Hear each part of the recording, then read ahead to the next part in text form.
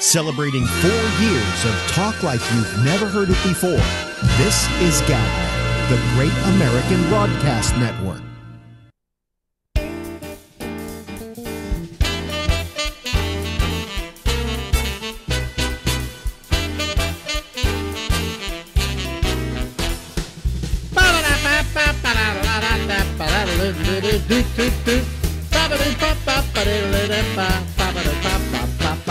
Hello, everybody. It's the Ramble, and we go until midnight here on the East Coast of the United States. Anywhere else, just figure out what time it is where you are. Anyway, and if it's not that time now, there, wherever, then the thing is, the show is, it's live. But if it's not, then this is a recording.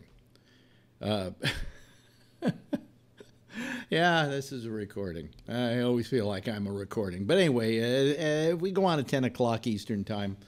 And if it's around that time wherever you are, or the equivalent, like out on the West Coast, if it's 7 o'clock, yeah, it's live, right? Could I do that if it wasn't live? Of course not. Anyway. Boy, I'm telling you, I am the biggest fucking idiot in the world. Let me tell you why. All day I've felt like shit on a shingle. Okay, now you're going, what's the difference between that and any other day where you tell us you feel like shit? The difference is today I really feel like shit. I don't know what it is. It's either allergies or it's the weather. Or last night, as I was lying in bed, you ever do this? You take a sip of like a liquid, and the liquid goes down the wrong way, and then you start coughing like crazy, and you're realizing you choked on liquid, all right? And so I hacking like crazy. Well, I wake up this morning, and all day my esophagus and my throat and stuff have been raw. And I don't know what's caused. I don't know if it was that caused it, or just the fact that that's the way the weather's going, or whatever. Anyway, I feel like crap. Okay, so tonight I come on the air here and I go, well, you know, get my normal stuff. I get my diet soda, and I make myself my cup of coffee. Well, I just thought to myself, what a fucking moron I am. I've got a bad throat. I should have made tea. I'm an idiot. I'm a fool. Instead, I'm taking this coffee, which is rough on my throat. So anyway, I hope we get some callers tonight, because when we go to the citizen panel, you're going to have to do all the talking, gang. Anyway, we'll get to them shortly, probably sooner than usual, because I don't have anything much to talk about here. But anyway, so by the way, I want to. A weird thing happened. You know, we always look for ways to get people to watch our programming. So all of a sudden, I noticed you can see this the YouTube video of this in several different places. One of which is on YouTube itself. Okay, but then I also send it over to what is the name of that Facebook page? It's you go to facebook.com/Alex Bennett Program, okay? Now, that's a weird site because we don't normally advertise that site as existing, but it is a page, and it's a page that we serve using our Vimeo files, and we just make it available there too. So anyway, some guy in San Francisco, there's a site called Remembering San Francisco on Facebook, right? But it's got something like, I don't know, 29,000 followers or something like that. So this guy somebody wrote like, whatever happened to Alex Bennett? And he said, oh, he's living in New York and he does a show out of New York. And then he gave a reference to that particular page and the file of last night's show. Now, normally on that page I get, what did I get the night before? Well, we got 49 views. Right? You know, I just put it on that page so some people will see it. And so he mentions this, and that they should go there if they want to see what I'm doing. And so far, we've had 573 viewers. What am I doing wrong? So for all those people who somehow have found me from San Francisco, let everybody know that that we're here every night live, and that you can go to YouTube every day after the show's over and watch it there. Or you can go to my Facebook page and see the show there. But last night, because he told people, hey, this is where you can go look, what do you call it? 573. Heading towards 600. So anyway, it's 10 times what we did the night before. It's crazy. It's just crazy. So thank you. I forget what the guy's name was.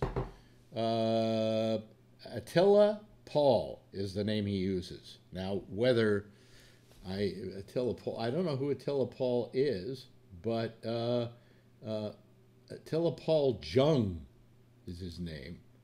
And but it doesn't, there's no way I can go to that page and find him. Anyway, thank you. I just want to say thank you. Anyway, so my eyes are tearing tonight, and I'm sucking on throat lozenges, which are back there. And I should be drinking tea, but I'm not. I'm drinking coffee because I'm trying to stay awake. And for 2 nights, I didn't. Oh, one thing, I've been taking these pills called gabapentin, and I decided not to take them for a couple of nights. And I'm just wondering if these are withdrawal symptoms from the drug, even though I'm getting a very low dose. Here's what happens with me and medication. I am extremely sensitive to it. You give me a half a Xanax and put me to sleep on it, and I wake up the next morning, I'm groggy for half the day. Now, girlfriend, on the other hand, it barely makes a dent in her ability to sleep. But anyway, so oh, here we go, sneeze. It's whatever. Sorry for that, folks. I didn't get over the microphone fast enough to turn that down. Anyway, see, I told you I wasn't well. Anyway, I'm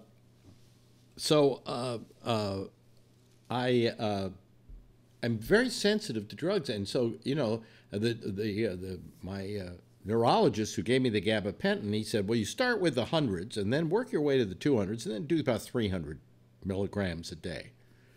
And I told him I was only taking 1 because 3 were really looping me out during the day. And he went, and what does 1 do? I said, it makes me loopy as well on 1.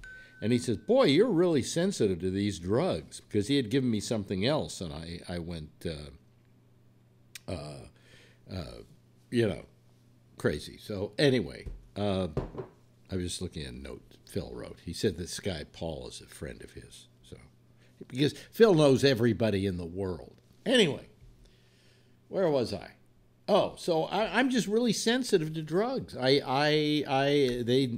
gave me amitriptyline, which is an old line drug for the thing initially, and I had terrible withdrawal symptoms when I stopped taking it. And he said, but I gave you the lowest dose possible. You shouldn't have had any effect. I went, okay, I guess I'm not supposed to, but I do. He said, you're really sensitive to drugs. And I said, no shit. So anyway, you know why I think I'm really sensitive to drugs? Girlfriend isn't. A girlfriend, she goes to bed every night and she takes a potion of pills to put her to sleep. A Benadryl, 2 Benadryl, okay? A Xanax, half a Xanax. What do you call it? What's a melatonin? She has this cocktail to put her to sleep every night, and some nights she tosses and turns. And she wakes up in the morning, and she's bright and chipper and goes to work, and although she can't hop out of bed right now because of the knee. But and they hardly affect her at all. I think it's that I haven't done enough drugs in my lifetime, and she's done enough to drop elephants dead in their tracks. Okay, so she's used to them, but I'm not, and consequently, boy, some of these pills have been really bad for me. So I don't know. So, but the gabapentin makes me. You know what it does? Would you believe this? But I can be a pretty mean asshole if I'm in a bad mood, or if something annoys me, or it's 3 o'clock in the afternoon. And I found I took the gabapentin, and girlfriend always said, well, you know, you're always a little edgy with me. You always say things in a certain way, and so on and so forth. I started taking this drug, and she said, you're such a pleasant person to be around now. And it was making me very pleasant. So I decided, maybe, my watch went off against Phil again. Look at my Facebook friends. If you want to find him, I met his family and went to the cigar bar with him and his friends last month. Okay, well, anyway, thank you very much. I'm replying from my watch. Anyway, where were we? Oh, yeah. So as I said, I'm very sensitive to drugs, and they kind of throw me all off. But this pill has made me so nice that I don't want to stop that. So if I take it in the morning, I wake up, and every now and then I get like dizzy spells, and I have to sit down. And I take the smallest amount. My doctor says this amount, most people don't even feel the effects of. Okay, me, I'm off to the races. Anyway, what do I have to talk about? Not much, because yeah, there's a lot to talk about, and we'll get to that. You know, it'll come up when the citizen panel arrives here. But here's the story that kind of gets me a little bit. Do you know who Kevin Hart is? Of course, most people know who Kevin Hart is. He's a comedian. In my opinion, mediocre comedian. Not particularly great. I mean, look, I'm trying to blow my nose, and I get this in the way. All right. Anyway. So Kevin Hart is a comedian. He's I would describe him as a black comedian. And extremely short, by the way. This guy, I think, is like he's about an inch short of being a midget, okay? And he's very big in comedy, though, and basically because he's a good promoter, and all things said, he has a rather nice kind of demeanor and personality, and he's nice to his fans, and I just don't think he's that good a comedian. So anyway, the Oscars, in their never-ending desire to try and placate a younger audience, thinking that if they change the Oscars, they will attract a younger audience, are always looking for ways to do that. So last couple of years, they tried it with Jimmy Kimmel. Hey, he plays to the younger people. Well, not so much. You know, he plays to kind of a 35, 40-year-olds around in there. Okay. I know what we'll do. We'll change the nominations, the kind of categories we have. We'll have popular film or something like that. That'll get the kids in. No one won't, because to the kids, the Oscars are really old school. All right? And not anything you do to try to placate them, you're not going to be able to do. And in the meantime, you're going to lose the older audience. But anyway, they go out and they try and get somebody that's really hip. Au courant, as they say. And so they go out and they think, this is a good idea. Let's go get Kevin Hart. Well, the one thing you get with a comedian... Hold on a second, folks. My nose is just... hold on. I turned down my microphone so you wouldn't have to hear that. Anyway. Boy, I don't know what I've got something. Anyway, where was I? Oh, so the whole idea is we're gonna go get somebody really hip, but you should know that if you hire a comedian, what you take with that comedian is the baggage of his act. And why I say that is what somebody will do on a stage in a nightclub or in an auditorium somewhere is not something they would do on television. In fact, most comedians I know have two acts. They have the 5-minute bit they do on television, and then they have the one they do in the theaters. And now, more particularly, things like Netflix, who will allow the kind of ribald humor that most comics do today. But you will still have that 5-minute chunk that you can do, on regular television. But you got to know that when you are hiring a comic, you're bringing with him all the baggage of his act. And what you do in comedy, anything, my feeling is, anything you want to do in the name of comedy is fair.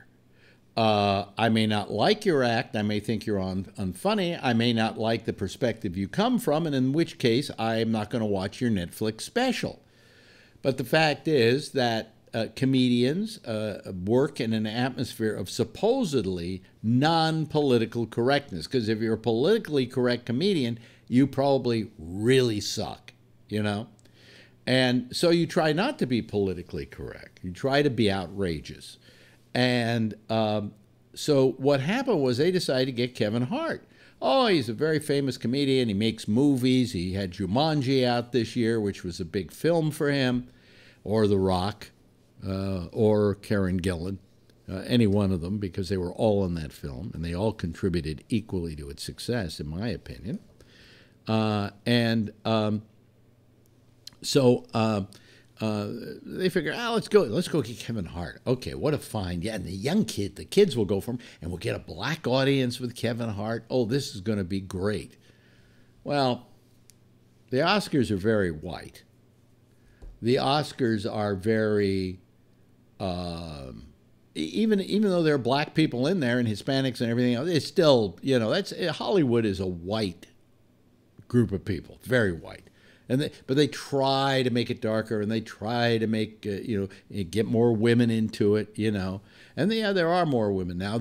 We have a lot of women directors now, but they're not working movies. They're working television. If you look at the credits on television shows, you will see that women really make up the preponderance of directors now. But anyway, I digress. Let's go get Kevin Hart.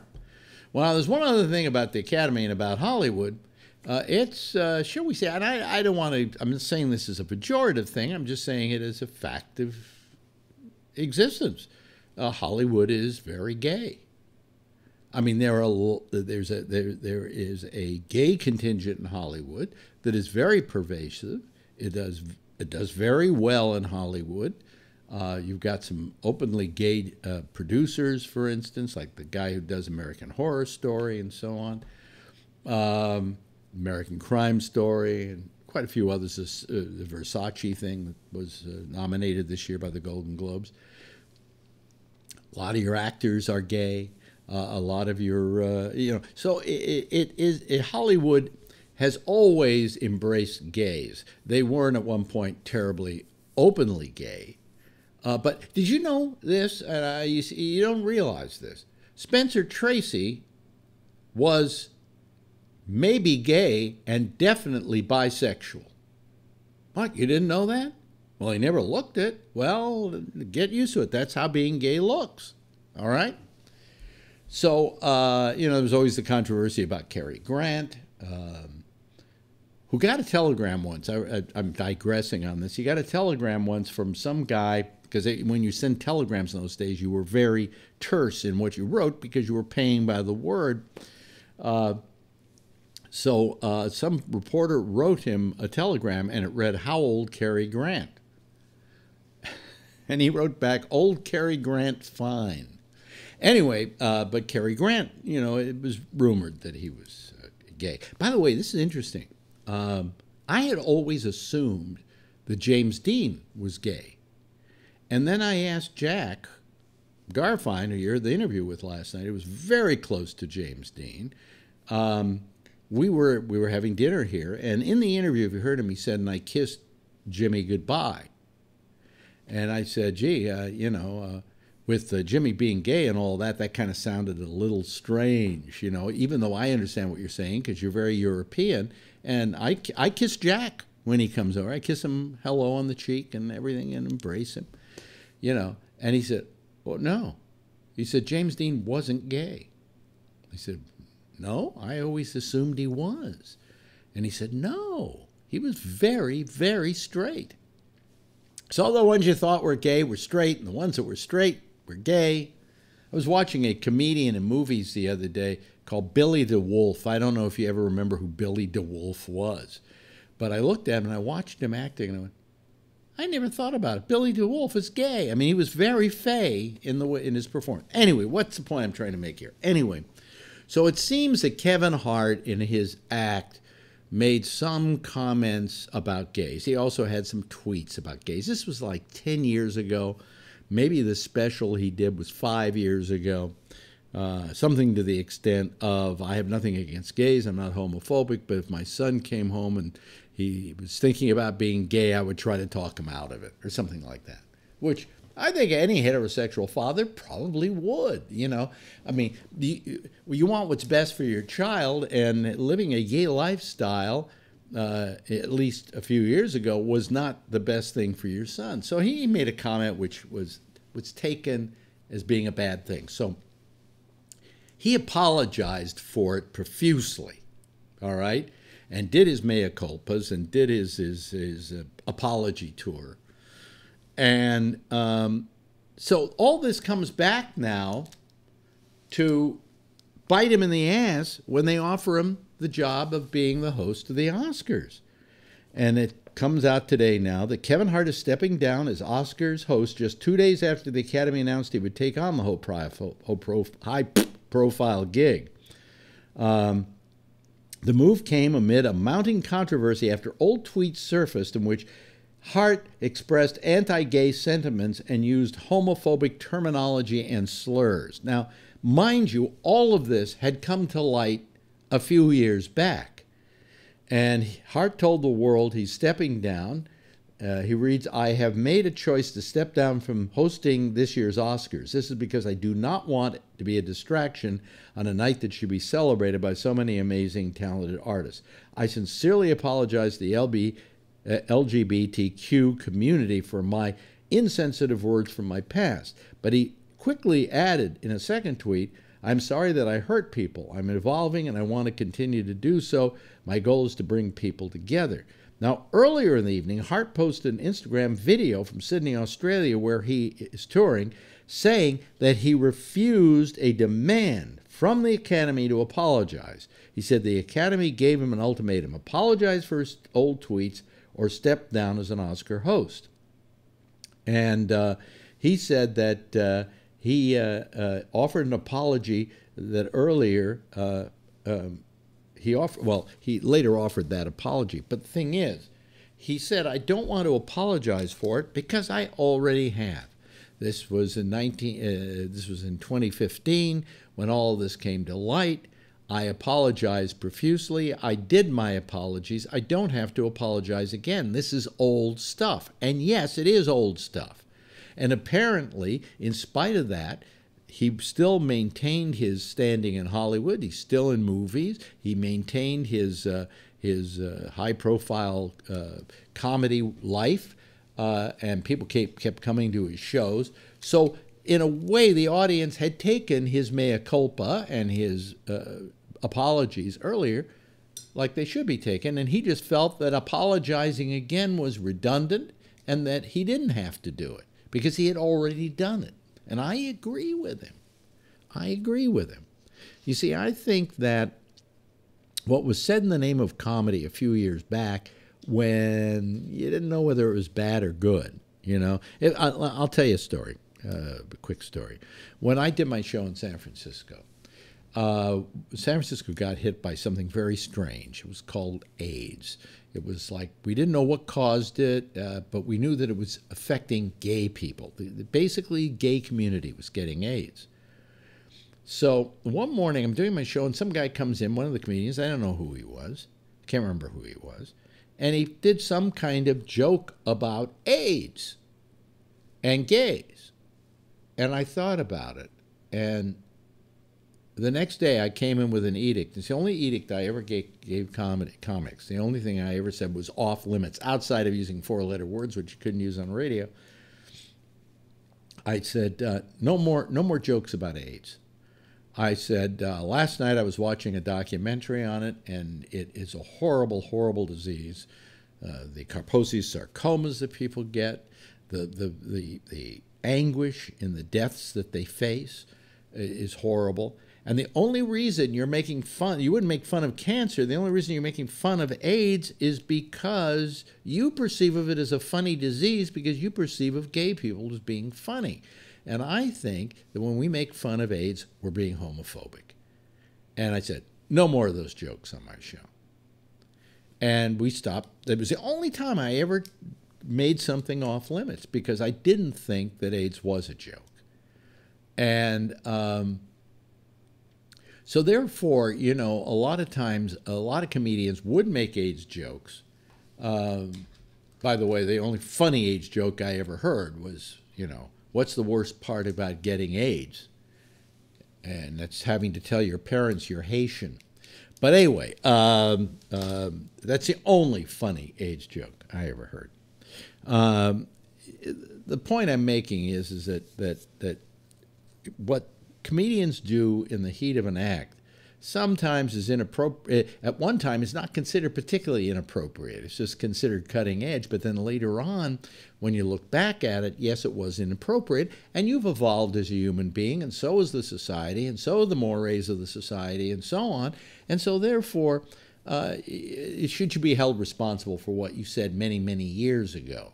And especially since you already apologized for it. So I felt that Kevin Hart yesterday, when he said, I'm not going to apologize because I've already apologized for it once, was being very brave. He kind of then went on to apologize in tweets and stuff because he realizes some people didn't hear the apology back then, all right? So now he's not doing it. Now, guess who gets mad that he quits? You're not going to believe this. Okay, only in this day and age of political correctness would this happen. Guess what group came out and said he shouldn't have quit? GLAAD. You know what GLAAD is? The gay, lesbian, and lesbian. It's the Anti-Defamation League for gay people. It's the Gay and Lesbian Alliance against defamation. All right, GLAAD. They think Kevin Hart should not have stepped down as the Oscar host. Here's why. The president and CEO of the Gay and Lesbian Alliance Against Defamation said that Kevin Hart shouldn't have stepped down. He should have stepped up after the comedian announced he would not be hosting the Oscars. Sarah Kate Ellis commented on Hart's move in a statement today. Hart's apology to the LGBTQ people as an important step forward, but he missed the real opportunity to use his platform at the Oscars and on that stage to build unity and awareness. I find that off-putting, okay? He shouldn't quit because he should use that platform as, I don't know, a teaching moment. Hey, I don't watch the fucking Oscars to see a teaching moment. I watch the Oscars to see people win fucking trophies that they hardly need at all because they made the money off those movies and they have a career, and that's really the prize they should have. But I don't know that I want a teaching moment. I don't want him to feel, Kevin Hart, that he has to go up there and be inclusive and say the right stuff. Because we want him to get up there and be funny. Do what he does, okay? And so I find what GLAAD did here to be just as wrong as anything Kevin Hart may have done in the past. Let me tell you one more story. I had a run-in with GLAAD years ago. I was always a friend of the gay community. By that, I mean I always did everything I could to support it. There were gay comics on my show. Many of them people didn't know were gay because they didn't want people to know they were gay. But nevertheless, I had them on my show. I had openly gay comics on my show. I was about as inclusive. I was more inclusive in my radio program than any other morning show or any other comedy show in the country. All right? One morning,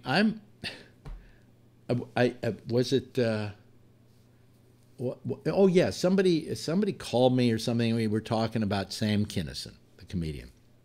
And they said, do you think he's homophobic? And I said, no, Sam isn't homophobic. You know, Sam is a comedian, and he says stuff, you know, to be outrageous. And there was stuff in Sam's act, but it didn't really, I didn't take it as homophobic. I took it kind of as like him being the contrarian, all right? So now we get a thing from the Gay and Lesbian Alliance Against Defamation, and they say, well, we want to have a meeting with Mr. Bennett and his crew and with the management of the radio station because we're upset by what was said on the air.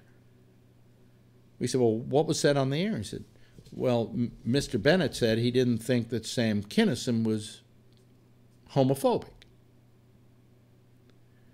And it may not even been me that, no, I think it was me. I may have said that, or it may have been somebody else. I can't remember. But in any event, it wasn't something really, it was just an opinion that I had.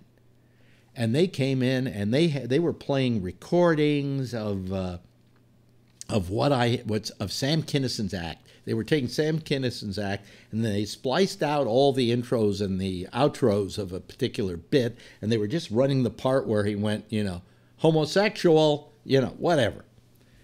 And I'm sitting there and I'm listening to this as they're sitting on one side of the table and the management of the radio station and myself are on the other side of the table. And they look like, all of a sudden, what I'm seeing in front of me are a bunch of Nazis, right? And finally, I just got up and I said, stop. I said, what you're doing here is horrible. You're taking a man's act. You're only playing parts of it. You're not making your case particularly. And you're also blaming me for something I never really did. You know, you're not coming in here saying, hey, Alex Bennett said something homophobic. You're thinking that because I defended somebody who you think is homophobic, that makes me homophobic by attrition. I said, you're nothing but a bunch of Nazis, and I won't have anything to do with this. And I got up. And I walked out the door and slammed the door shut. And I could hear this gasp on the other side of the door. And from that time on, I mean, I just went, you know, one of the things I said to them as I left was, you know, you have had a friend of the gay community here with me. And what you're doing is you're alienating me, or you're attempting to alienate me, or you don't know that what you're saying could alienate me. But I won't be alienated because I'm not going to change how I feel about the gay community because a bunch of you people are doing what you're doing. And I went out and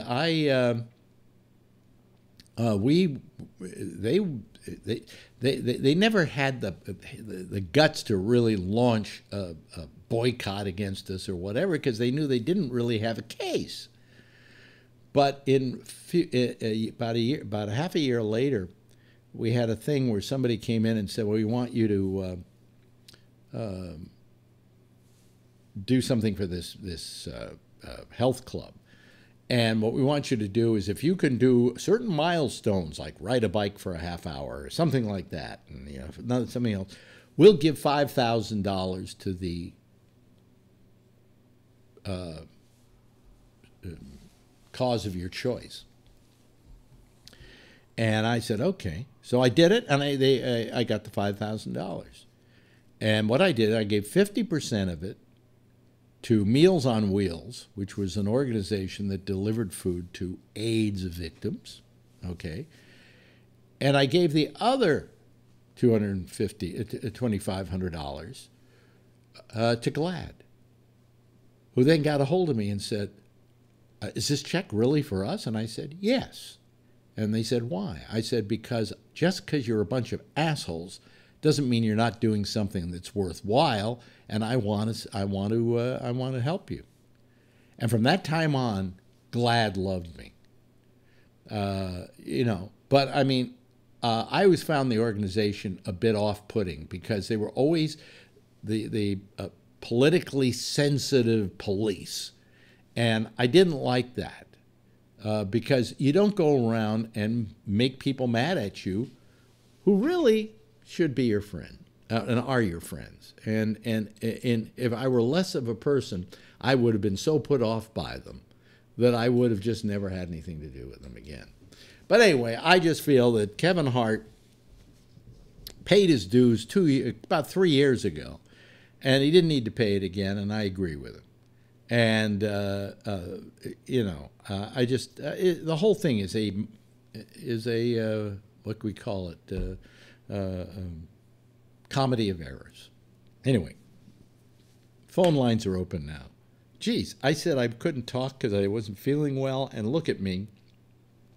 I've gone for like 35 minutes of this show just talking. I wish I could remember that story about GLAAD even better, because I don't even think it was something that I said. I think it was something that somebody else said. But in any event, I just, I didn't, that kind of thing just really made me mad. And by the way, you asked, how did the general manager feel about me leaving under those circumstances? And after it was all over, he said, don't ever say this to anybody, but good going. Because they felt the same way. Anyway, I think Tom Yamaguchi is calling, and I bet Tom remembers that story better than I do. Right, Tom? Which story are you talking about? The one with GLAAD and me. Yeah, I do remember that story. Yeah. I also remember the when you decided not to allow age jokes. Yeah. To be told on your program as well. So yeah. I remember both of those. But there's so much. There is just so much I want to respond to, and I just don't. Once again, I don't know where to start. Yeah. But I will start with to just invoke George Takei. It's not a lifestyle; it's a life. So please do not say gay lifestyle. But did I say gay lifestyle? You say gay lifestyle. Well, just because George Takei says that doesn't mean it's right. Well, it is. Well, he is right. And that's why I invoke it, because he is absolutely no, it absolutely right. is a life. I do not live. It is a life. I live a gay lifestyle. You want to know something? It has its trappings.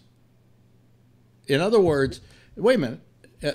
And just like a lot of other things have their trappings, being gay, many people adopt certain styles and so on to be part of that community. So you could say they adopt a gay lifestyle. Okay, so what is my gay lifestyle? Well, no, you're gay. You don't let your sexuality define you. You define your sexuality, and that's what I like about you, Tom. But you have to admit there are some gays who let the community define their lifestyle. I'm still not following you. Well, I think he's talking about Castro Street. I think the thing is that there are gay people who live their lives, and some of them may seem to you to fall into a stereotype, which is true. Yeah. I mean, you could find okay. A whole So bunch of people fall into, I mean, do you live a Jewish lifestyle? Not really. No. Okay.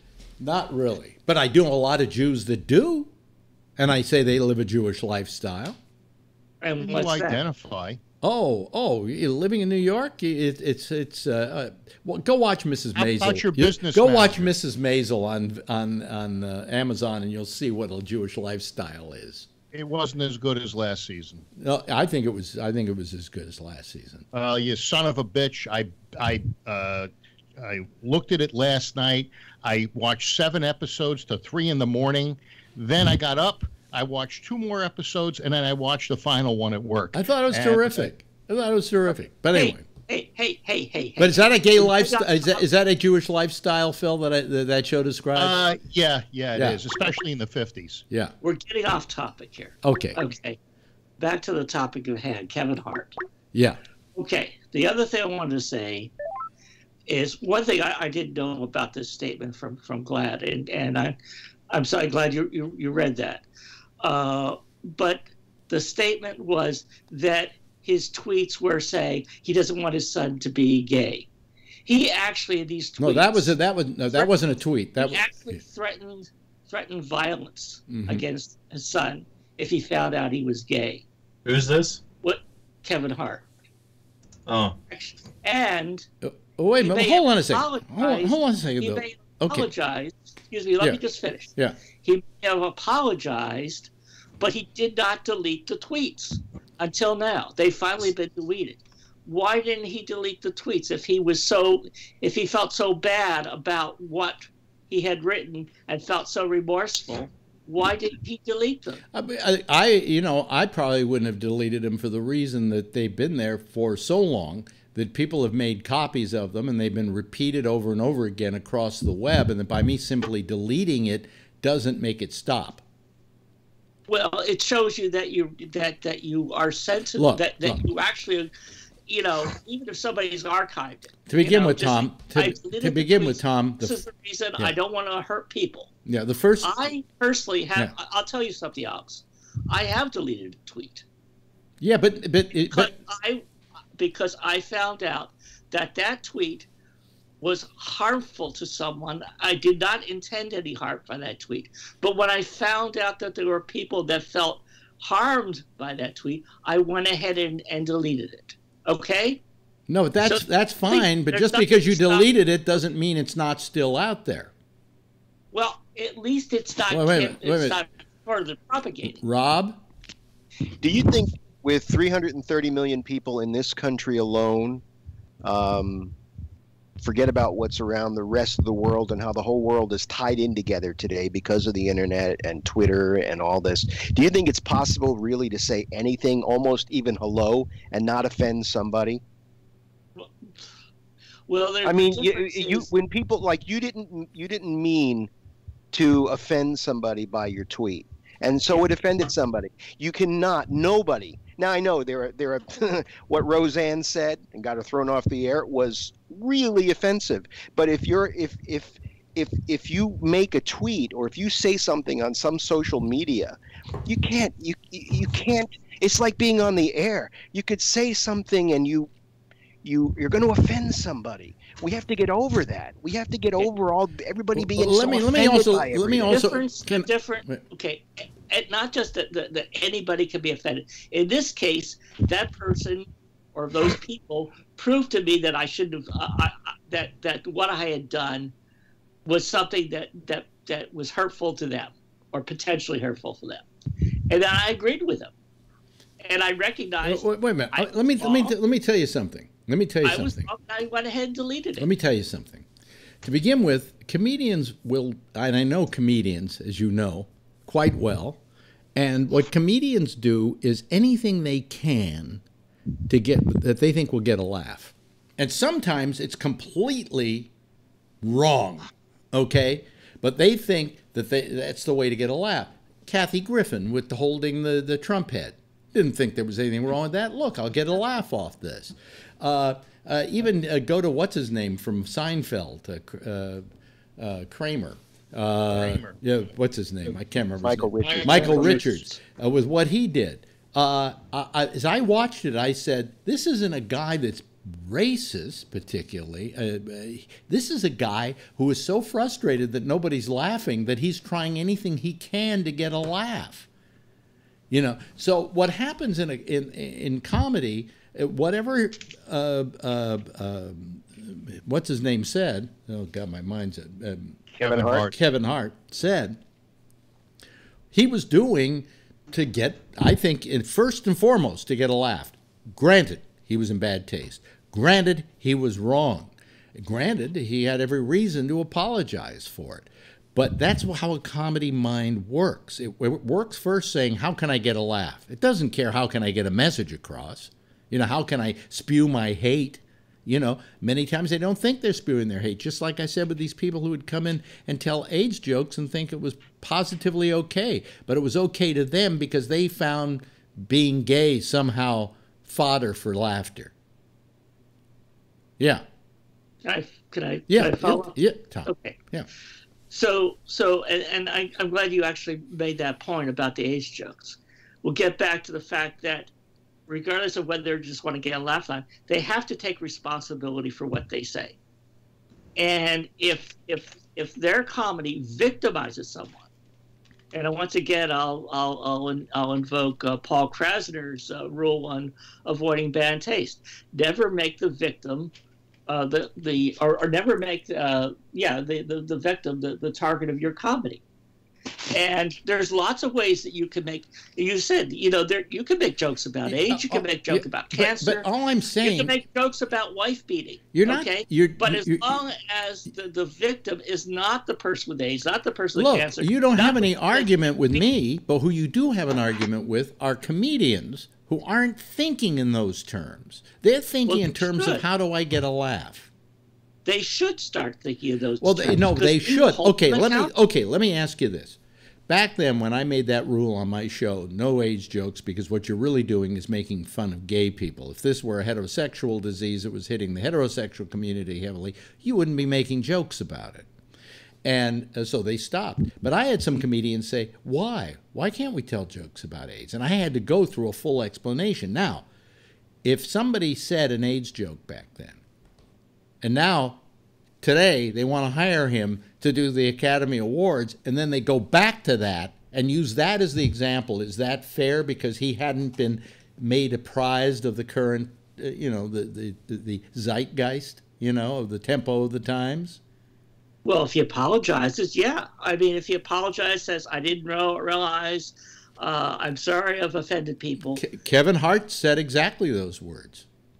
Well, eventually he did, but as I said, he did that after. He did that after. Eventually, he doesn't seem to be good enough to you. The fact is that he did and came to a certain conscience about it, and there's nothing wrong with that. Yes, Phil.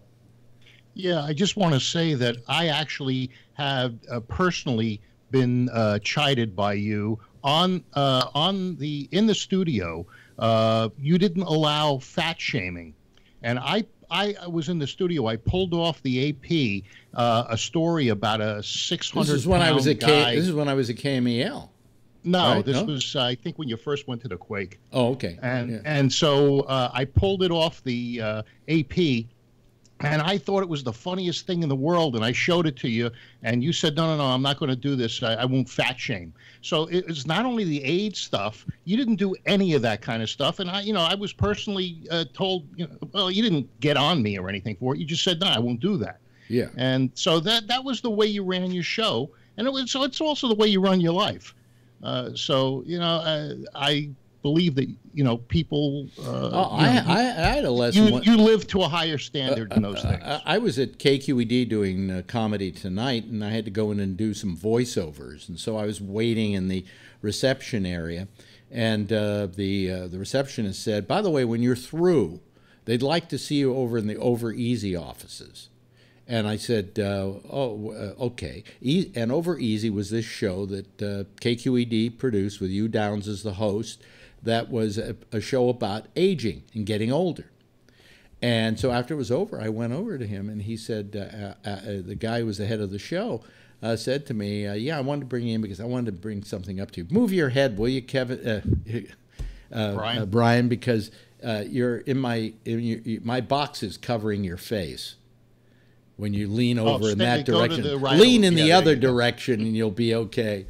Anyway, he's not doing it. Okay. Well, anyway, but the point was watching it on that. The point was that he said to me, I was listening to your show the other day, and you were making jokes about old people. And then he explained to me why old people jokes aren't funny, because old people have a hard enough time living with dignity and living with their age without having people make jokes about it. And from that time on, I saw it. I didn't know it until it was pointed out to me. Okay, he said, one day you're going to be there and you're going to see what I mean. And I do see what he meant. And from that time on, I didn't allow age jokes on my show. Does that mean that everything's off limits? If just to be funny? I think gotta be that's the problem. That's the problem, in my opinion today. Well, and I think it's one of the main reasons why the left suffers in voting, because so many people on the left side, everything has got to be so politically correct. We have to, and it hurts us because they think, just toughen up a little bit. This is a world. You're not going to like everything you hear. You're not going to like everything you see. Just just, you know, move on. Don't get personally offended by what somebody says. Yeah. Tom has his hand up. Tom? Yeah, actually, that is because that's a show I do remember. What happened was this was when you and Joe Rogelski were on the Quake. Yeah. And you had done a format change where you were doing, well, rock of the 80s. And you had a premise where you were still doing it, you know, 20, 30 years in the future when you're both really old, yeah, and you're still playing the same records. Yeah. And so to emphasize the conduit, you started doing, you know, old man senile type of routine. Yeah. And so the reason I bring that up is, once again, you didn't see any harm in that. Right. You know. Right. But someone pointed it out to you that it was harmful. And so when you saw that, you recognized that, hey, yeah, what I did was wrong, and I apologize, right?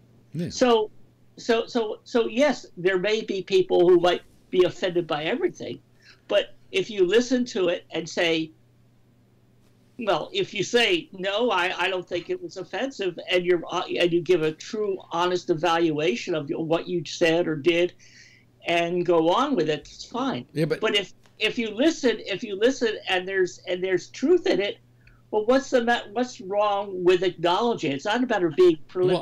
Well, I think it's a matter of being respectful. I think what Rob is trying to say is, we're just a little too sensitive about everything, rather than just let the chips fall where they may. And if Kevin Hart wants to tell jokes that are perceivably homophobic, then I guess he's going to lose all the gay people in America, and that's a large amount of people.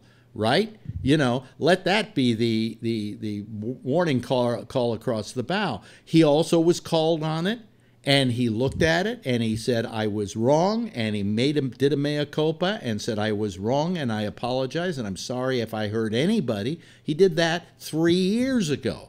And yet right now this is coming back to haunt him. So apparently apology doesn't count. Right. You know, the thing is, Alex, over the years, I realized that personally, you're an extremely sensitive person. And on air, you have a different persona, and sometimes they clash. But you know, ultimately, your sensitive side makes for your ultimate decision. But you know, things clash, and you know, you're trying to do a show. And you're trying to be funny, and you're trying to make your guests funny, but you're also a sensitive person. And you have to remember that you're live and you're putting up 4 hours a day, and you're trying to fill content, and you can't edit everything in your head and think, what, you know, before you say something. If you have to get through that whole process of, is this going to offend? Is this not going to offend? You know, you're never going to say anything. Well, in the beginning, he didn't have 20 people in the studio, but eventually he had a lot of people in the studio. It's really hard to keep them in line. Well, the thing is also that back then, you know, when I felt that we didn't have all the strictures that we have today, because there's always some group that is going to complain about something you say today. Back then, I felt I was always walking on a tightrope at all times, because if I was going to be meaningful, I'd have to walk a tightrope. And I'd have to see the abyss, but I had to know how I could control things so I wouldn't go into it. You know what I'm saying? And then it was easier than it would be now. I don't know what I would do with a morning show with comedians coming in, and how I would keep from getting into trouble every other day because this group or that group didn't feel they had their needs met. You know, I mean, it's satire. It's satire. We're not talking about the news. The news isn't doing that. It's satire. It's entertainment. It's comedy. Yeah. Yes. The rules have to be a little bit different. Tom?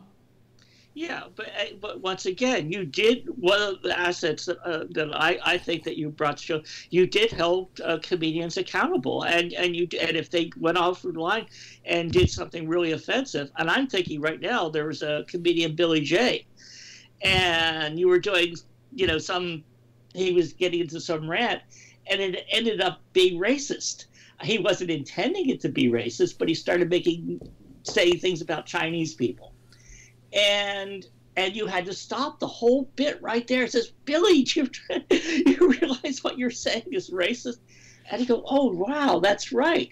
So sometimes, yeah, in the heat of these things, people can, without intending to do that. But still, you still have to hold people accountable. Yeah, but do you hold them? What is that noise? Somebody keeps Somebody's hitting the microphone is rubbing. Yeah. I'll know the next time because the thing will light up. Light up. Yeah. The fact of the matter is, though, do we hold people accountable for something they did, say, 10 years ago when the sensitivity wasn't the same as it is today, and apply today's sensitivities to then? It's just like saying it was okay for the House Un-American Activities Committee to ask people if they were communists back in 1935, and then to ruin their lives if they were. When today they weren't, when they were being asked that question, they were no longer a communist. They hadn't been a communist for years. They were probably booming capitalists, and yet they were being held accountable for something they did in their youth. Okay, so I mean, a lot of people are being held to account for stuff they said 10 years ago, and when the sensitivities were there, but not to the extent that they are today. And for instance, tonight I came on and I said, with the Oscars, I mean, I don't know why they hired Kevin Hart.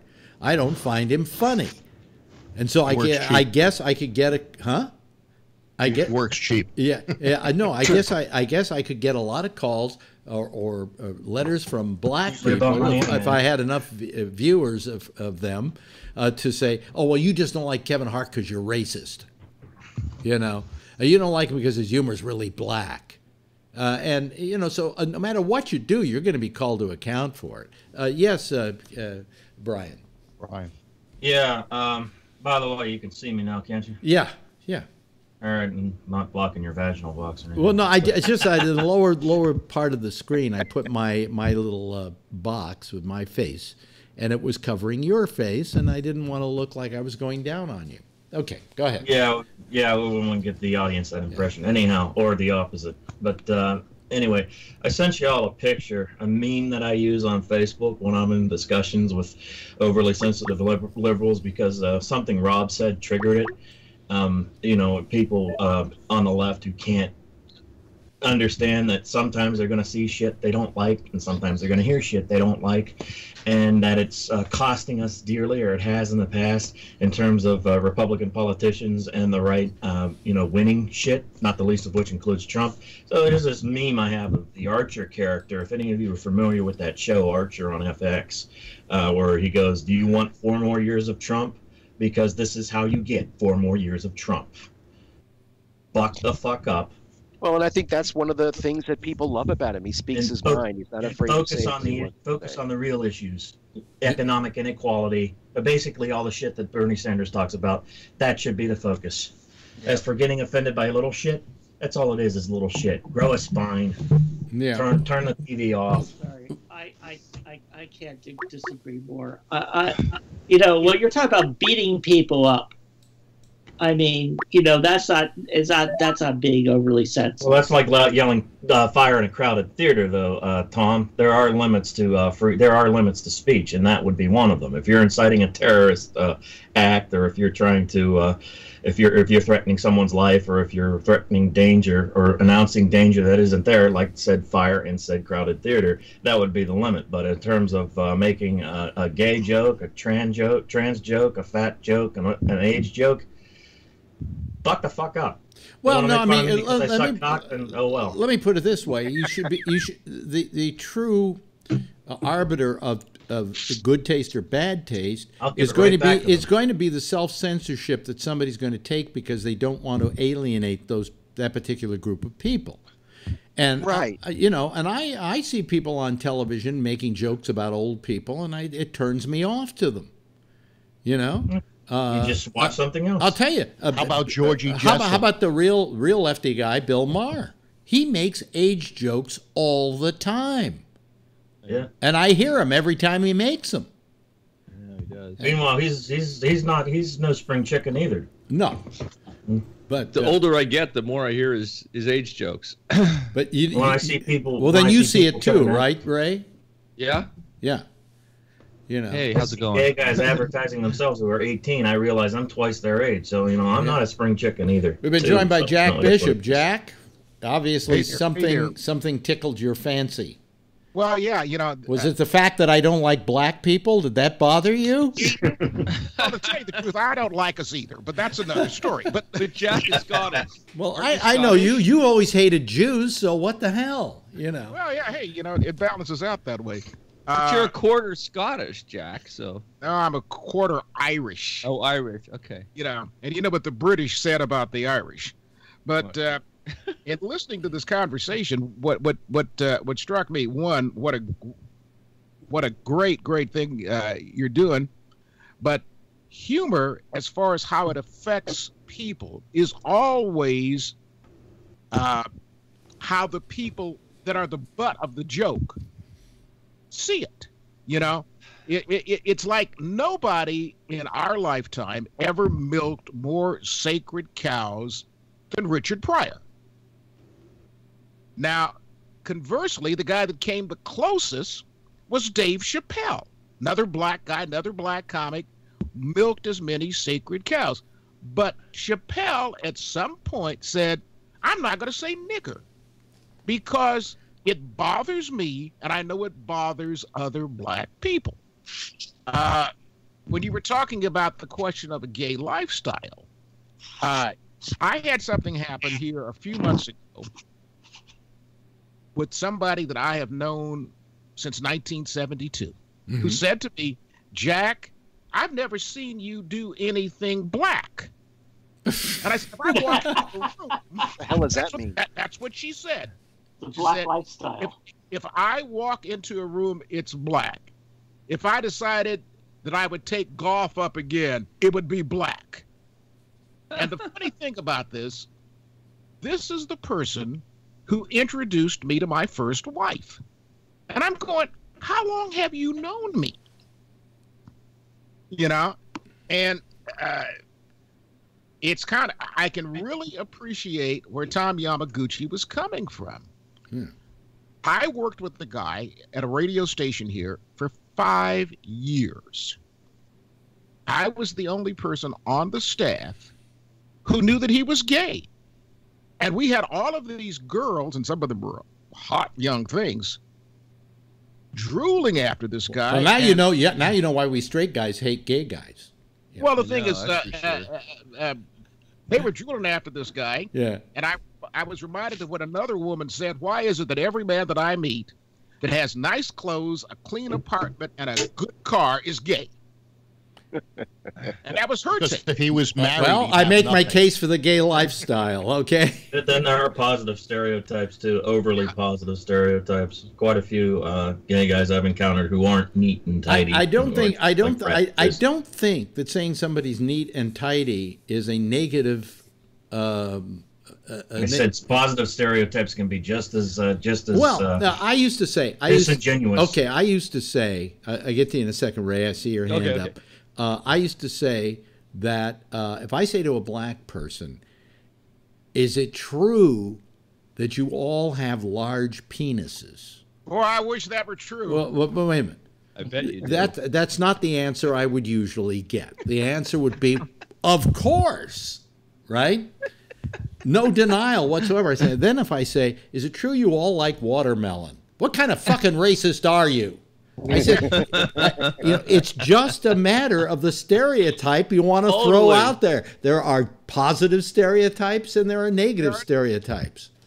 As a I'm matter of so- fact, I once Well, wait a minute. I said Ray could talk. Oh, that's next. okay. Sorry. Okay. I just, well, as far as that, well, no, I don't want to get into that. I was telling my wife this morning, swear to God, I said, I wish I was a gay black man. I told her that. Because whenever I'm in a show or anything, like I just did a show at Lorraine Hansberry Theater 2 weeks ago. And when I'm working with African American people, I have more fun than I ever do with white people. It's so much fun backstage. It's just more fun. That's a positive stereotype. That's a stereotype. It's a stereotype. Stereotype. Stereotype? No. It's my experience. It's my There's experience. there's enough bigotry. Right. There's enough bigotry against blacks and gays that even though, Rob's right. yes, right now Hollywood is it seems to be a very gay area, but there's a lot of bigotry, and you wouldn't get a lot of parts as a black person that you might get as a white person. What I was trying to say was no. That's not what I meant. By the way, Phil, Hollywood has always been quite gay, even back to the silent era. It's more fun to be around. I have more fun doing a project with people of color and gay people. I just do. We have an attack. It's more fun. We have an attack of the hands here. Let's go to Rob, and then we'll go to Jack. So with all this talk, I'm harking back to watching The Little Rascals, where when they all got the measles, the little black child got them in white. Is that not funny? That's funny. It's funny. It's a black and white show. Well, that is kind of funny. Yeah, it's funny. Everybody was they were going to school, and they wanted to say they were going to play hooky, so all the kids painted black, dots on their face. And the little black kid had little white dots on his face. Well, it's just classic. Let's go to Jack, but then I want to come back and attend to that particular notion. Yes, Jack. Lenny Bruce summed it up best when he said, usually the people who have the least amount of freedom in society are the most free. I agree. Now, I'm still pondering that. In some ways, it's true. In some ways, it's true. Because there are fewer choices. And when you have fewer choices, you actually have a little bit more freedom because you're not always... Can I be Chris Christopher-esque on you? Freedom's just another word for nothing left to lose. Nothing ain't worth nothing till it's free. Yeah, so. No, what I was going to say, I think that one of the greatest comedians of all time is one of the most vilified comedians of all time. Mm-hmm. He was a black actor, came up with a wonderful character. His name was Stepin Fetchit. Yeah. And he came up with this wonderful character about the guy being lazy and, I'm moving as fast as I can. Now, he was not doing a stereotype. He created... No, he was pretending to be one of my employees. No, wait a minute. He created the character. The stereotype was created by all the people trying to capitalize on Stepin Fetchit's success. The Mantan Morelands of the world, the Willie Bests, and so on, who imitated him. And so to this day, if you try to say, hey, let's erect a statue to Stepin Fetchit here in Harlem, I would be lynched, by black people for doing that. But yet he was a great comedian and deserved his due. And he never got it because as years went on, his character was considered so vile to the black race because of all these other people that reinforced the stereotype. You get what I'm saying? Am I right? Right. You're saying. That's how stereotypes get made. Jack, am I right or wrong about that? Yeah, well, you're right. It's like when I was a kid, and I may have told this story before. When I was a kid, when black performers were on television, even in Bernal Heights in San Francisco, the black mothers would try to get their kids indoors to see Sammy Davis Jr. or Nat Cole or whoever, because we weren't portrayed in mass media. Right.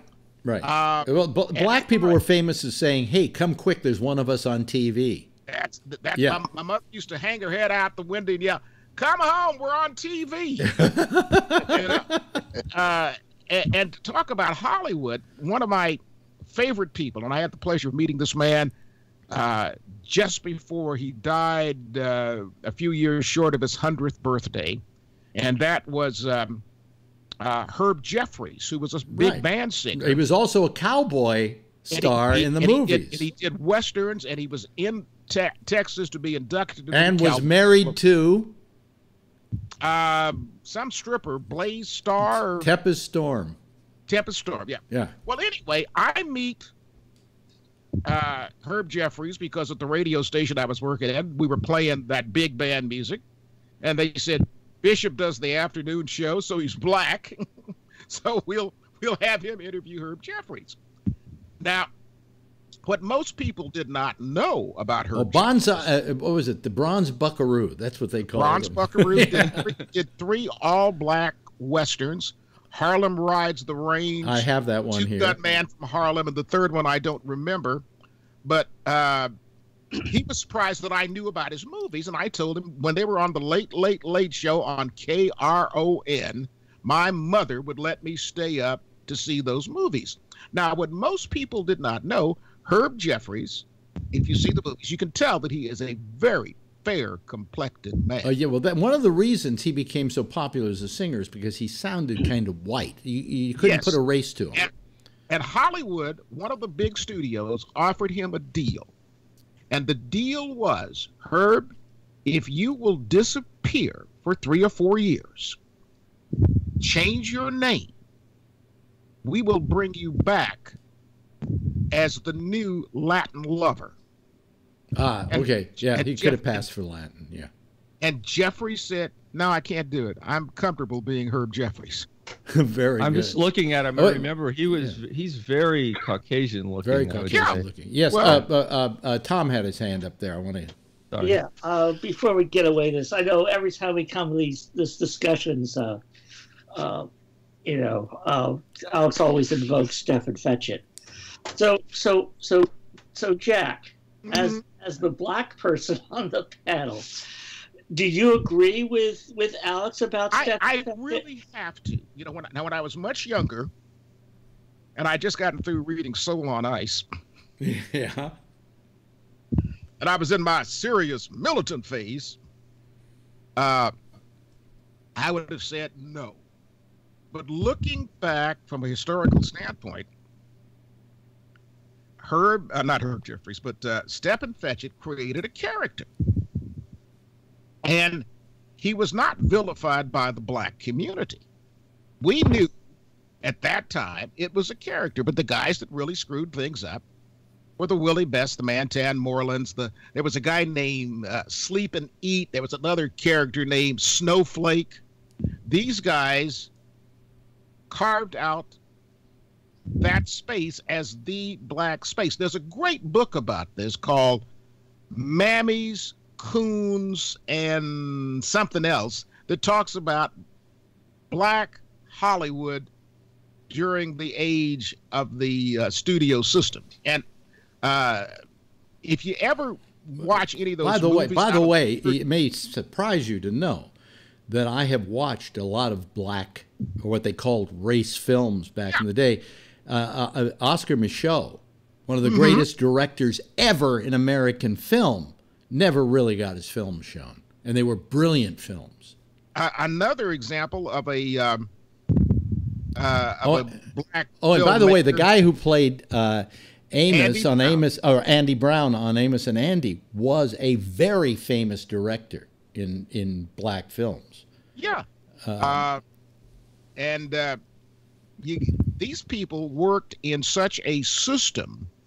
If you look at any of those movies out of the 30s that are not black films, yeah, and the black characters are not doing blackface, you will notice a very interesting thing. They are specialty acts. So when those films were shown in the South, they could be edited out easily. Lena Horne had as her contract that she would never play a servant. So all of the film appearances she made up until probably the 60s, she was singing a song, so it could be edited out.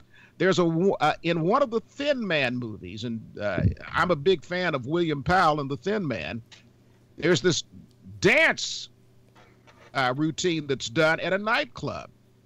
And if you look at it in its entirety, you say, what a great dance routine. I saw a edited version for a Southern play, and that whole dance scene was cut out.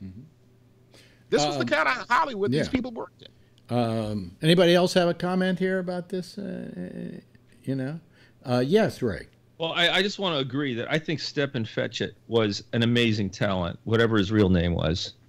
And my grandfather, who was a very, lived through that whole thing, his two favorite actors were Buster Keaton and Stepin Fetchit.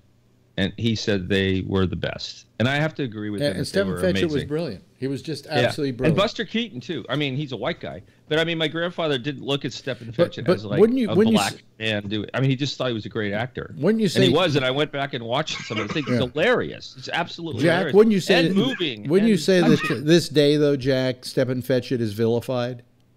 Oh, yeah. Yeah, probably. Well, that's sad, because the talent is amazing. He's incredible. Yeah, he really is. Someone found over in Tyler, Texas, which is about 120 miles, 150 miles east of Dallas, reels and reels of race movies, and the SMU, Southern Methodist University Film Department, did a month-long festival of all of these films, many of which had not been seen since the early 30s. Right. And it was glorious. My wife didn't see me for almost a week. We talk about racism. What you had back then was you had race films. They called them race films. Right. And they played in places like Harlem, where there were predominantly black people living. And there were race records. Yes. There was like the OK label, which was a offshoot of Columbia that did nothing but race records. Brunswick, which did nothing but race records in those days.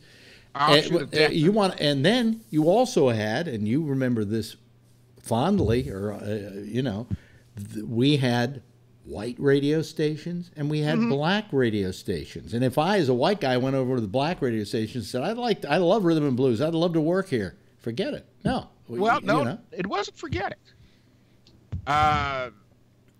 You may not remember this, but the big... I see you, Phil.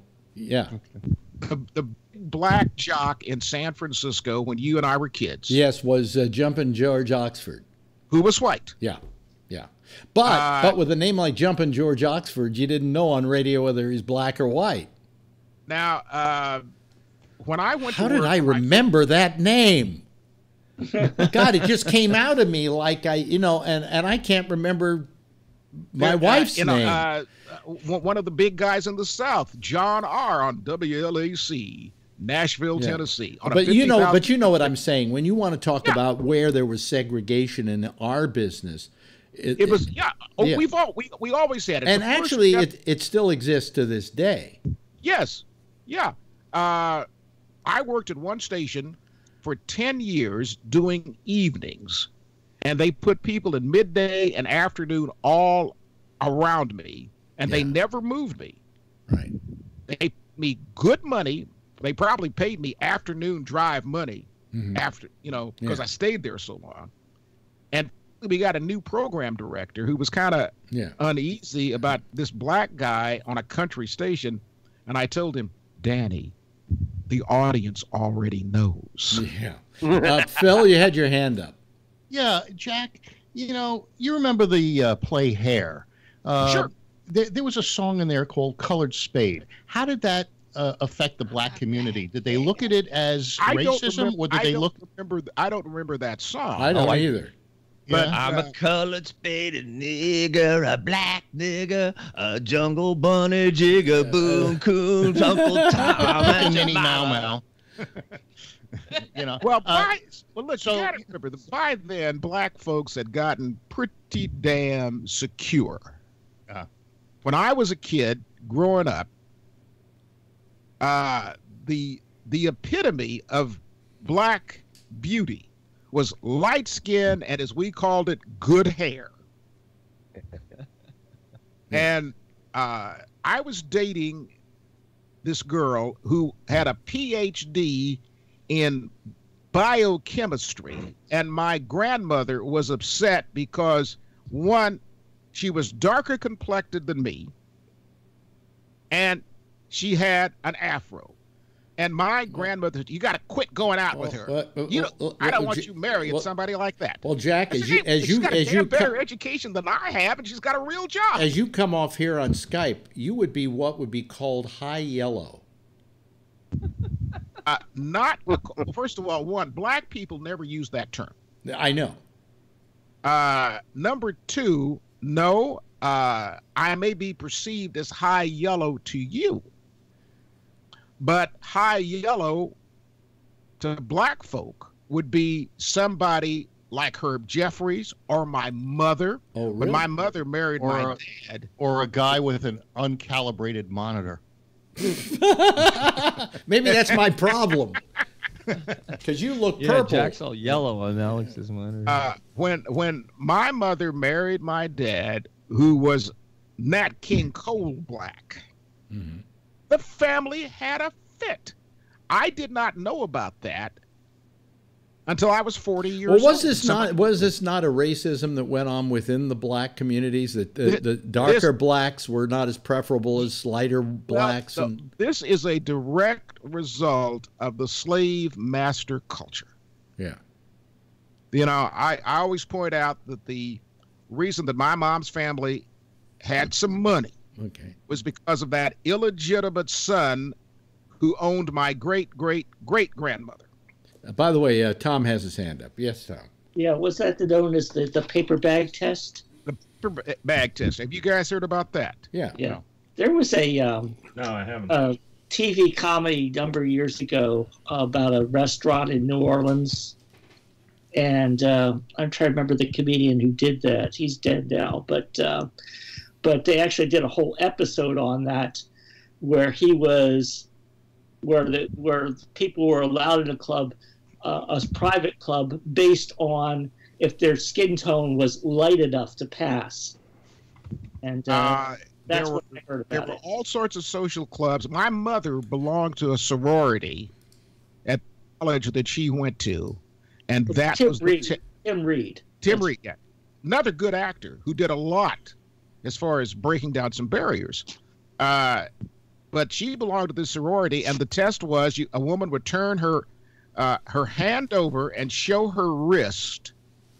If the skin on her wrist, on the under, was as light or lighter than a paper bag, they'd let her in the sorority. Wow. Yes, Ray. Yeah, two things. Jack, I read a book once that said, ironically, the whole premise of the book was that before the Civil Rights Amendment, in some ways the black culture did a lot better than they do now because of like what you were saying about radio and some of the movie industry. Also, Las Vegas had its own strip that was just for black people. Do you think that segregation was positive? Well, that was the premise of the book. It didn't say it was all positive. It just said that kind of disappeared after the Civil Rights Amendment, unfortunately.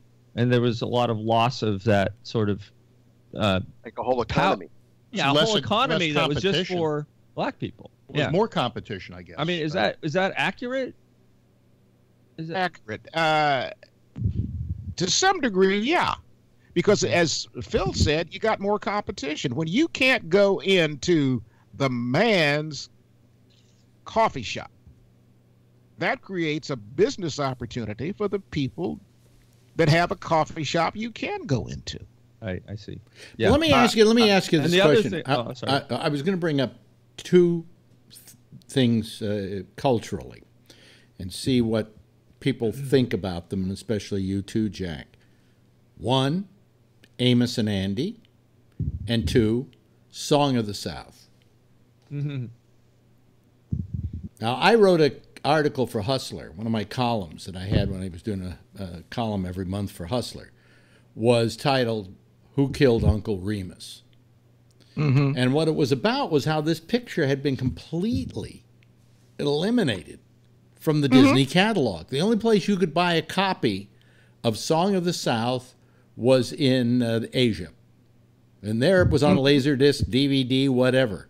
The only way you could see any part of it here was perhaps when you saw Uncle Remus singing Zippity Doo-Dah. And that was it. I have that whole film. I have watched that whole film. It was, to begin with, Disney went and hired a Jew who he didn't like Jews that much, but he hired a Jew to write the screenplay because he felt he would write it in a way that wasn't racist. And I watched that film and I go, this is a film about people, a young boy befriends an old black man who tells him these wonderful stories because the kid's family doesn't love him and doesn't treat him right. And it shows on how blacks and whites get along together and how they can have a bonding together. It's a beautiful film. And it's complete. You can't find it anywhere because Disney's afraid people will perceive of it as racist. And the other thing, of course, is Amos and Andy, in which I've often said, where else on television could you find an all-black program in which blacks were not only portrayed in the normal sitcom stereotypes of being buffoons and silly, but also as lawyers, doctors, professionals? Those people were all portrayed on Amos and Andy. And it was, by the way, an all-black cast that gave a lot of black people work. And what happened to it? You know? We became politically correct. And somehow the pendulum swung too far. Well, the NAACP worked to get it removed from syndication. Well, the thing is, you got to remember, a lot of that had to do with how many portrayals of black life did you see at that time other than Amos and Andy, other than Beulah, other than the Stu Irwin show with Willie Best? When I see in those cases of Willie Best and Beulah and so on, I do consider those stereotypes. Yeah, I did not consider what was going on Amos and Andy a stereotype. They were cartoon characters because it was a sitcom, but, yes, but it was balanced off by the fact that you had professionals, you had the doctors, you had lawyers, you had the long-suffering wife of Kingfish, who was always portrayed with a great deal of dignity. You know, Amanda Randolph was her name, I think. Amanda Randolph played Sapphire's mother. Oh, okay. But you're right in that you had black lawyers, black doctors.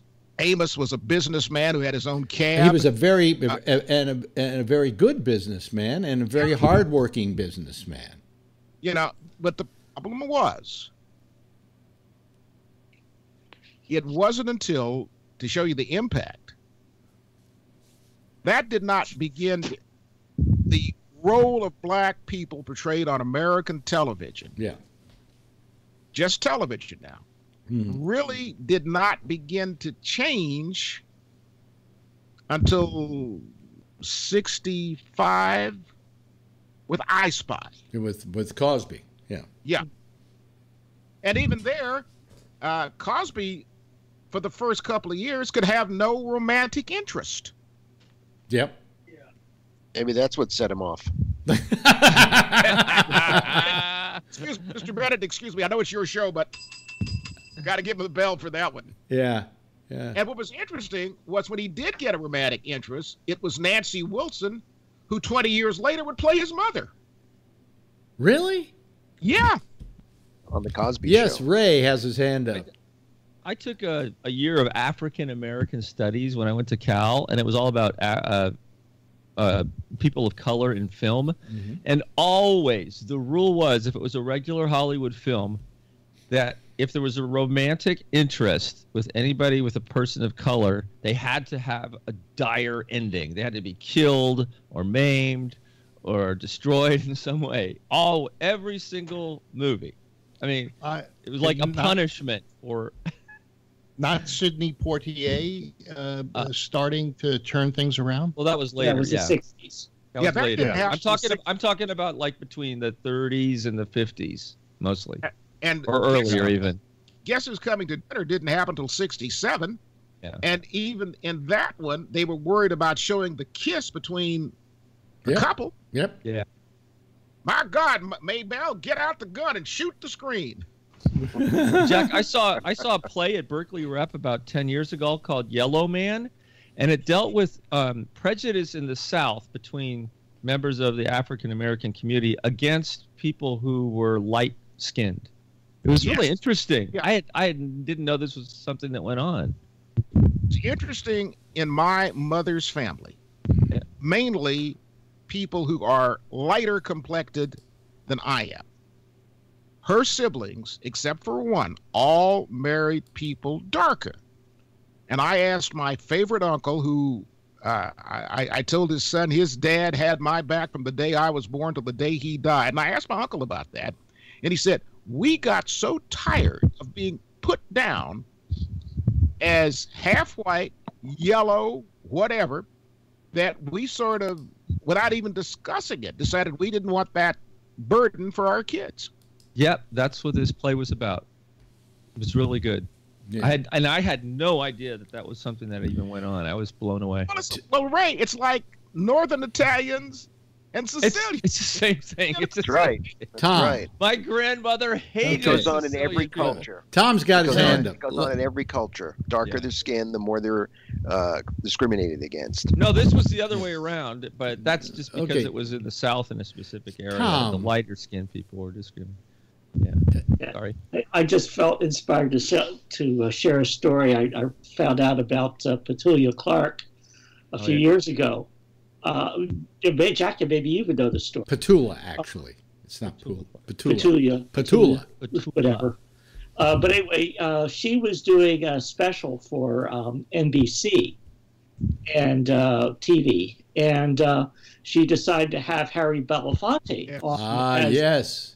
Yes. You heard the story? Well, no, I heard. Of course, tell them the story. Okay. But Anyway, let's so- mention so she. he Let's decided to mention before you tell the story. She was British. Okay, British have an Yeah. entirely different sensibility. Go ahead. Well, anyway, so the way I read the story was she had Harry Belafonte. They did a duet together, and at the end of the duet, they just reached out and held each other's hands. And the I guess it was her husband was a producer. Clark's husband was a producer on this special, and NBC was says, you have to redo it. It was worse than that. It was worse than that. It was worse than that, Tom. It was the sponsor who complained Well, yeah, and but said the no. network And was the sponsored. sponsor, the head of the company that was sponsoring it, said no white woman will clasp hands or something or embrace a black person on any TV show I'm sponsoring. Yeah, and what I liked about the story was her husband came back and says, "No, the scene's been shot. You know, we're not redoing it. Take it or leave it." No, I even heard something to the I've seen extent that maybe it was cut. They said No, cut it it, wasn't. and they said okay, it's been cut, and then they ran the print, and of course it was still in there. Well, the Yeah. version of the story I read was that he refused to cut it, and the network and the sponsor backed down and let it show. But it was even up into the 60s. The reason I mentioned this story is even up in the 60s.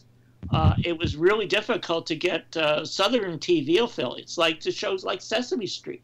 Yeah. They wouldn't show Sesame Street for years. They would show, Mr. Rogers with the black police. Nat Cole had a TV show, a 15-minute TV show every day on NBC that got canceled after like 13 weeks because No, they kept it for a year. for how long? Kept the For one Nat Cole season. show for a whole year, Uh-huh. but they could never find a sponsor. Oh, okay. And I've seen those shows on here on Channel 9, and they were fantastic shows that Kit Cole was doing. Oh, yeah. And it's really sad. Well, Yeah. everybody that knew Nat wanted to work with him and wanted to help him out. We talked about Vegas a little while ago. You know the most important thing that Sammy Davis ever just gonna did say. in Vegas? What? And he was the first black performer to do that. To stay in a hotel, a white hotel. No, that wasn't it. That was Sinatra. Well, no, They went Sinatra. to the buffet at the Sands. No. He was the first black performer ever to walk to the edge of the stage and talk to the audience. Before Sammy did that, the black acts came out, they did their number, and they left by the back door because they couldn't stay in the hotel. Well, of course, the other story was that Frank Sinatra found out that they said, no, he's got to stay at the Tropicana, I think is where Black Act stayed. That's right. And Sinatra said to the head of the, I think it was the Sands Hotel where he was performing, Sammy Davis Jr., find him a room here. And they said, well, I'm sorry, he can stay at the Tropicana. I said, no, you don't want to have Sammy Davis Jr. stay here, then you don't want me to perform here either. And I won't perform unless you let him stay here. And Sinatra was very much into that sort of thing. He was very much for equal rights for everybody. And Sinatra was quietly behind much of the civil rights movement out the 50s and 60s. Yeah. Hello to Bree, by the way, out there in Dubai. All we see is a picture on him, but we know he's there. Yeah. Hello. Hello. Yes, Ray. I've always felt that Sammy Davis Jr. had two things going for him. One, he was very good friends with Frank Sinatra. And two, his talent was so immense that he could do anything he wanted. Because And I mean that, man. he was incredible. I mean, he truly was. But, I mean, that's how good a black person had to be to get respect. It was ridiculous. I mean, he was that good, I think. He had to become a Jew. Yeah. What's funny though? I always found funny is him and Sinatra were such good friends, but they would make racist jokes back and forth all the time together, and it was in good fun. There didn't seem to be any. Some of the stuff that Sinatra did with Sammy Davis Jr. on stage was absolutely racist. Yeah. But yet Frank was one of the major. I mean, his mother was a left winger, real heavy left winger, and he grew up in that. And to him, it was a black person had the same rights he did. But on stage, you could make a joke about him being black. Right? You would make jokes. They would come out and they would be holding him in their arms and say, "I want to present this award to you from the NAACP." That was one of the things. That's one of my favorite routines they did. Yeah. Yeah. I don't know. I just think it was in really good humor, and I thought couldn't do it today. We can't do that anymore. Yes, Tom. Well, it gets back to what we were saying earlier. Was it racist or just racial? I mean, you can make jokes about race as long as the jokes aren't putting black people down, right? I mean, in a way, since Sammy Davis Jr. could joke about himself, it's just like Ray Charles could joke about his blindness, right? Right. But Jews could joke about Jews, the Borscht Belt or any of those types of things. Hell, Stevie Wonder used to joke to me about his blindness. He would call me up at 3 o'clock in the morning on my show and saying, "I'm taking the car out for a drive. You want to come with me?" And I was at a party once with him, and he comes in. And after a while, I decide I'll sidle up to him and say hi. And I sidle up to him. I said, "Stevie?" And he says, "Yeah." I said, "It's Alex." He says, "Oh, Alex, hi." I said, "You've really become too big a star." He said, "Why?" I said, "You walked in the room. You didn't even notice me." Yeah. Do you remember the Saturday Night Live routine that they did? I think Eddie Murphy played Stevie Wonder. And it was Stevie Wonder for Canon Canon EOS cameras, and he was shooting guys playing tennis, and he missed all the shots he was snapping away. And then they had him on the tennis court, and he was missing all the balls. He was just that was hysterical. Now, would that be considered something you couldn't do today? Oh yeah. Oh, absolutely. I mean, Sinatra couldn't do most of his act today. No, you couldn't. Between the sexist jokes and the race stuff and the this and the that. No. Yeah, you can't judge people by 30-year-old or 40-year-old standards and then judge them. Let me bring today. something up here. Let's go really back, okay? Let's go back to minstrel shows, okay? Now, we all look at them and go, how racist is that? A bunch of white guys dressed up as black people, and the black guys that may have been working the show had to have white lips, right? Anyway, or going to heaven on a mule with Al Jolson in, I'm trying to remember which picture it is now, which it's like nothing but black people around this guy wearing blackface kind of looking daggers at him like they want to kill him. But anyway, the point I'm making is that minstrel shows, really nobody thought of those people on the stage as imitating black people. It was a stylization. Everything in theater in those days, you go back to French theater, and there was a stylization and so on. This was a kind of style of entertainment that didn't have anything to do with racism. As a matter of fact, it almost seemed like they appreciated the music of blacks and the talent of blacks. Would you disagree with that, Jack, with that assessment? I wouldn't disagree with the question of talent and music. I mean, American music has always been Vanilla Fudge Ripple. Yeah. But there were black minstrel troops that performed in blackface. Yeah. Yeah. They did the white lips, Do you right? think that if they were black minstrels, that the white audience would embrace them at that time because of prejudice? I can't think of the name of the guy, but one of the biggest acts in the minstrel business for years. We and said years. minstrel, folks, not minstrel. Go ahead. The minstrel. You got your minstrel right here. Take a look at this. Yeah. But his name was Ben something, and I can't remember what his name was. Ben Hur? No, Ben Carter. Bend over. Stop it. But he was a black performer. Mm-hmm. He made top dollar and was embraced by the audience. Another good example. You don't have to go back that far. One of the biggest country singers in the business in the 60s and 70s. Charlie Pride. Charlie Pride. Yep. I love Charlie Pride. Oh yeah. You know, and when I met Charlie Pride, he said to me, Jack, I didn't know. Oh, by the way, you while you just ticked something off of me, because the other night you mentioned something, you couldn't come up with the name, about a guy in France who his entire act was coming out and farting to music. Oh, Yeah. Okay. His name was Lepetamain. And he would That's come. where Mel Brooks got the name. That's where he got the name. Yeah. Yeah. And Lepetamain was famous for having, he had tails, tucks and tails, and then he would pull up the tails, and there was a big hole in his pants, and then he would start farting to music.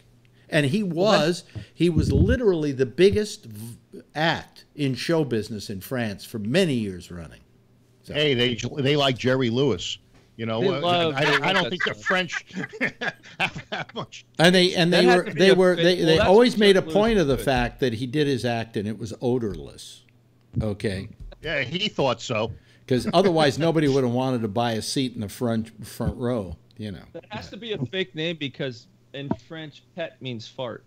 yeah. Yeah, but the name he used was Lepetamain. Stage Yeah, name. yeah. Yeah. Alex, I will go to my grave remembering this now. Yeah, well, now you see, I mean, I was going to call you up and tell you it was Lepetamain. I've always known that for some strange reason. There's a great book, I think it was actually written by Ricky Jay, the late Ricky Jay, called Fireproof Fireproof Women and Something Else. And it's a history of all the kind of freak acts that used to appear in show business.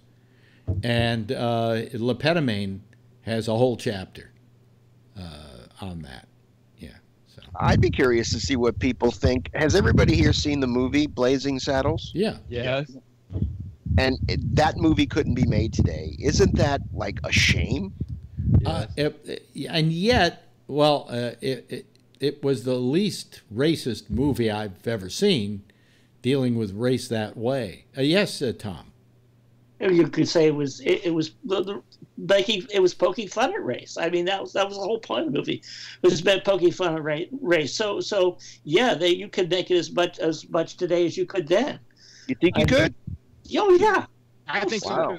I mean, because it's Well, I love the part where they go. It's poking fun at race. Excuse me for using the language, but this was in the movie of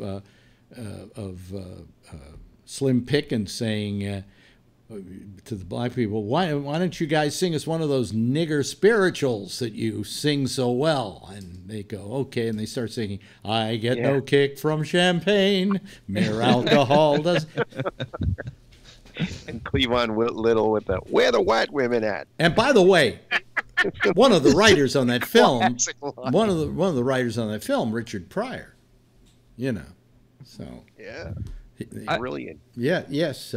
I don't know if you talked about this earlier, but it seems like some comedians still get a pass, like the late Don Rickles, Lisa Lampanelli, and others, I'm sure, on the racist stuff. And like, what is that? What is that? I mean, what they get a pass and other comedians don't.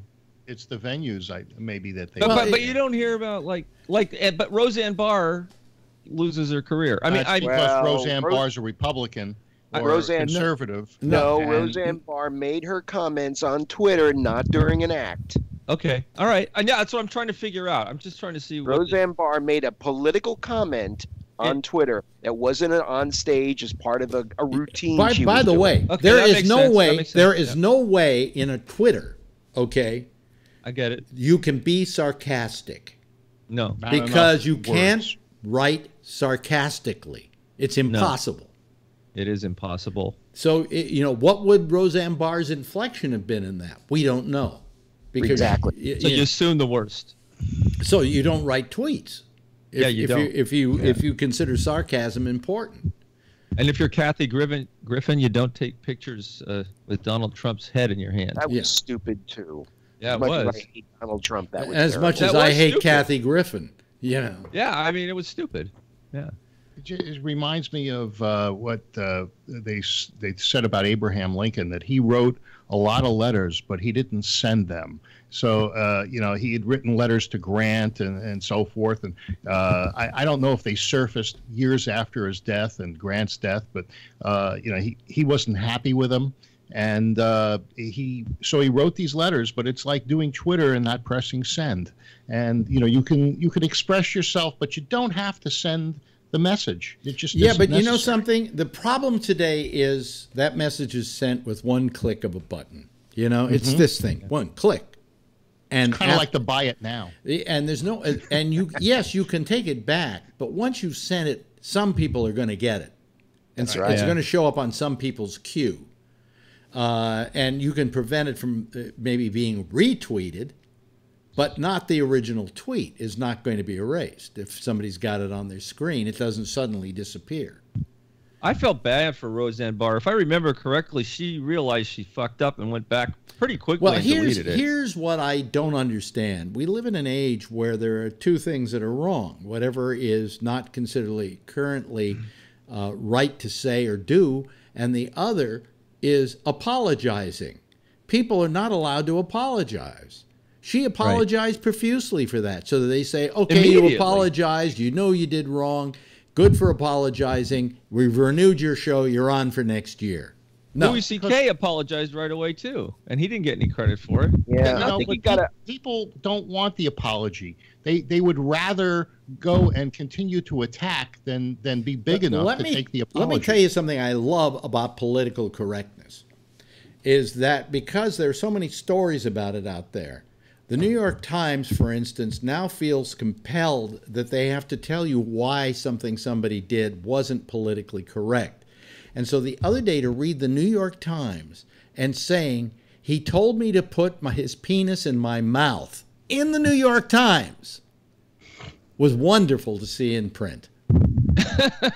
When did you ever think you would see those words together in the New York Times?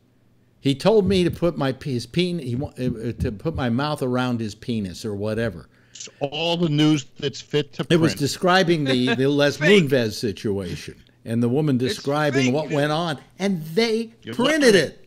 In the old days, they wouldn't even print the word penis, for crying out loud. So thank you. Did you hear about the two Marine pilots that got into trouble using their contrails to draw a penis in the sky? That's talent. I heard about that. Yeah, I mean, and these guys are they're not facing court-martial, but they're facing disciplinary action. Now we'll get a feminist to call our show and say, "Well, why didn't they make a vagina?" Incense burner. Because it's harder to draw a vagina. Okay, just a couple of curvy lines, you got a penis. If they put weed in the incense burner, a lot of folks would suddenly say, "Hey, man, This stuff doesn't make any sense. Okay, so you know, we got about 3 minutes left here. I want to know, what do we do about this? Is all this political correctness just getting out of hand? Yes. Yes, it is completely. How about you, Tom? One thing, I'm really getting sick of the term political correctness. Okay. I mean, it is just bandaged about, and everybody has their own definition. I mean, the original term actually came from Marxists. You know what I mean? And everybody's just throwing it about. I just say, you know, what's the matter of being respectful? You know, respecting somebody's feelings and recognizing, hey, you know, if I'm hurting you, but you know, I need to own up to that. Also, and that gets back to the other thing. Just one more thing. But yeah, and that is you know, apology is a question of, is it a heartfelt apology? Is it, gee, I'm sorry I got caught? You know, people can recognize whether an apology is heartfelt, if somebody really means it, and they can say, I know why I did wrong. This is why I did wrong. And you know, I let a lot of stuff roll off my back, you know, during this show. Not today, but you know, at times. You know, it's like how you take it in. You can choose to be offended. I don't think I've said some nasty things. I don't choose to be victimized, and I have been victimized. I was physically assaulted in high school and gay bashed, and I just refuse to accept it. Well, I always like to say that people refuse to accept. Well, then you and I have. You and I. Wait a minute. Hold on a second. Bashing in words is different. Tom and I have something in common. I was gay bashed in high school as well, and I wasn't even gay. Right. Because if your father took you to the symphony instead of taking you out to learn how to play baseball, and what are you, a fag or something? You know. Yeah. So I mean, I was gay bashed and it made me get into sports. Yeah. And then no one gay bashed me anymore. Oh, because you got into sports? Yeah, and I lifted weights like crazy because I was sick of it. No, I was in the shit kicked out of me all the time. Yeah, and the funny part is being gay bashed in high school. Many of those kids didn't even know what being gay was. No, it was just if you weren't one of the queer something, well-developed. Yeah, that was the term. Well, anyway, it's just that I think that when political correctness, and I know you don't like the term, but it does exist, starts dictating everything we do and starts impinging upon the arts that, oh, well, that's not in good taste or that isn't politically correct. I'm politically correct because I like Trump. Well, one thing I was going to say, Phil, is God knows I've said horrible things about you on this show, and much to your credit, not once have you ever taken it to heart. You know, right. Because you understand I'm doing in the nature of high-spirited discussion. I also know that you're two people. Yeah, the real Alex is extremely sensitive. Yeah, and you also understand that I like you a lot, you know, as a friend. So I mean, like you too, Phil. Thank you. Oh, let this be then the first step towards international brotherhood. My God. Where's the kumbaya? I'll get your, hell with this. Well, I'll get your Republican ballots in the morning. Yeah. Anyway, I wish I knew how to describe each of you in a racially insensitive way, but I can't really do it. Well, I'm a Dago. I think Phil's an au-fait motherfucker. Okay, that we know for sure. I'm a spudlock cocksucker. Okay, good, and a damn good one at that. Anyway, hey, listen. Look at him sucking that pencil. It's a rim job. All right. Now we're getting insensitive. I read. Hey, thank you all. First of all, to Rob Alfano, Phil Meyer, Ray Renati, Tom Yamaguchi, Brian Ludwig, and Bree. You didn't say anything. Well, next time. Next time. And, of course, Jack Bishop, who is next with The Intersection. Thanks for being here. All of you, give me a big good wave goodbye so they can see. That Ray, you're really good at it. Anyway, thanks, everybody. Really appreciate it. That's our citizen panel for tonight. That's our show for this week. And a good one it's been. Really good one. And I just made it to the end before being so tired I almost feel like passing out. Anyway, Jack Bishop's next with The Intersection. On Tuesday, we come on right after Damian Chaplin does the exchange at 10 o'clock. Same time, same station in life. And in the meantime, as always, if you see her, tell her I love her, okay? Bye-bye, everybody.